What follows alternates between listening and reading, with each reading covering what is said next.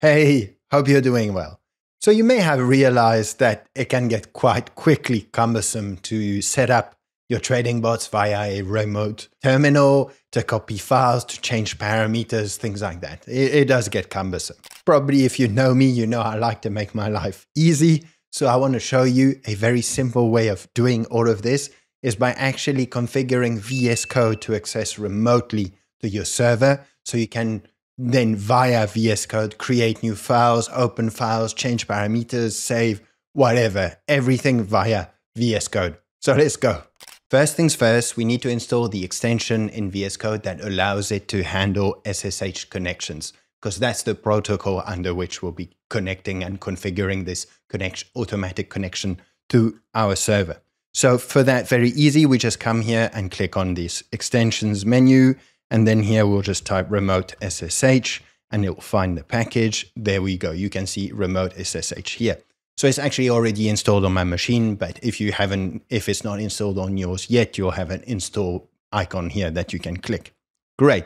So once we have done that, once this is installed, what will happen? A few things will appear here, but more importantly for us, what we want is this blue icon at the bottom left here. So we'll simply click on this. And then here we can click on connect to host. So this host, this is basically what we're going to do now is to plug in, configure all the credentials required to connect to the server that we want. Then what we'll do, we want to configure a new host. And then here I want to go to my .ssh folder where I've put the key to connect to the server. We'll get to this. And there we go. So I have already a bunch of those configured. But what I want to show you, I've prepared that already because this is the syntax that we need to follow to set up this remote connection.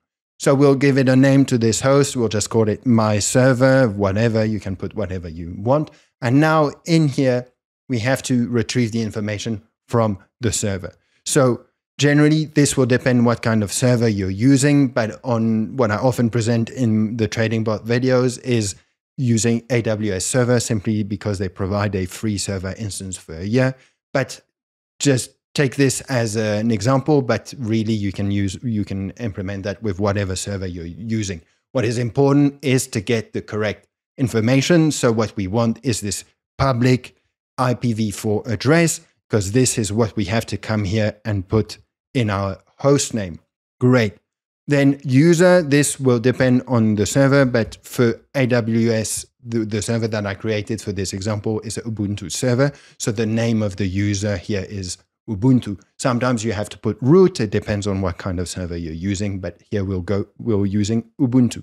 And finally, identity file. So in general, to connect to a server, when you create a server instance, when you're in the process of creating this, you create some SSH keys. So this is the authentication part to make sure you are the right user that is connecting to the server that you created. So for that, we use SSH keys. You would create that as a file if you want that you would create when you're setting up the server here, for example, on AWS. So what is important here is to simply give the path to that .pem. Generally, that is the format of a SSH key. So we have to give that path here. So this, in general, it is customary to put it in this .ssh folder. So you have it here, C users Louis, because that's the name of my user and my name, by the way, as well, .ssh. So I'm just going to copy this path that you see here. You can see indeed, sorry, I should have maybe showed you that first, but this is the .pem SSH key that I've created for this instance that we have here. So great. So there we go. I'm going to put that here, and I need to add the fact that it was called VS Code .pem. Great. So I'm just going to now save this, Control S. Very cool. So now what we can do is actually, now we've configured the automatization of connecting remotely, but we might as well now connect remotely. So now if I've done that, I do connect to host, and you can see that now down here, I have indeed my server. So this is going to open a new window.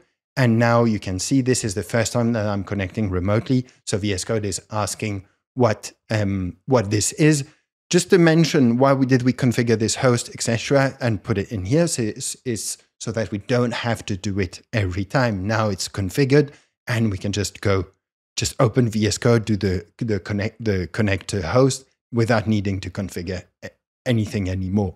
So okay, so here I should say that this is Linux. By the way, am I sure? Yes, blah blah blah. I want to continue, etc. Now, depending on the server or whatever, when we've configured, sometimes you can also add another key of security where you put a password. If you do that, then at this point here, you would have up there, once the connection has kind of been made, to be able to fully access it. Here up there, you will get a password prompt where you would have to give the password that you configured for the server. Anyways, here you can see, like, typically you have a terminal here, and we are indeed on this server.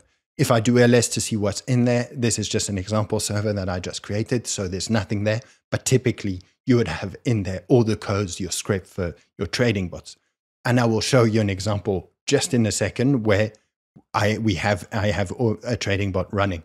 But you can see open folder, here you can see there's nothing, but if I did this is opening the actual, I have to say Linux again, and this is taking a tiny bit of time. This is the first time. So again, these are things that are happening because it's the first time I connect remotely to it. So yes, I trust the authors.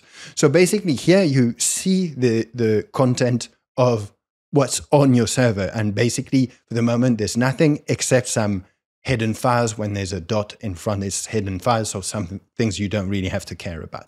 But typically, if you have a folder trading bot 1, 2, 3, whatever, it would be in here. And actually, let me connect quickly to a server where I run a trading bot with many coins, etc. So you can see. Let me get back to you. Okay, perfect. I've connected to this server where I'm running this envelope trading bot. So that's something I've presented on this channel. I'll drop the link down below for the full tutorial about that in case you're interested. And what you can see here, in the code, in the strategies, I'm running in this envelope. I'm running several coins at the same time. So a lot of files. I've opened one, for example, and now rather than having to come in the terminal, connect, etc., change whatever, here you can do it directly. You could come here, do this, then do Control S to save, and the new modifications to the file would be taken into account. Great. But so this was a run.py. There's many, so if you realize if you have to do all of this via the terminal, it can be a bit annoying. And, you can totally do Control C, Control V here. It'll create a new file, etc. So you don't have to go through all let me delete this actually, delete permanently. Great. So that really saves you a lot of time. As you might, if you've seen the video, I also go through, create some bash files to automate and have things run together. So you could come and change this as well. But I also wanted to mention, and I think it's important, you also via VS Code here have a terminal. If it's not here, you could just come here and click on new terminal. But so this is just like, if you had done an SSH connection via your terminal on your machine. Well, here basically you have the terminal directly in VS Code, and you can see it is indeed on the server. So if I do, for example, CD, I'm already in live trading bots. So you see all the things that are basically here. But something quite important I want to mention, generally with those Python trading bots, to automate them, I use a cron tab.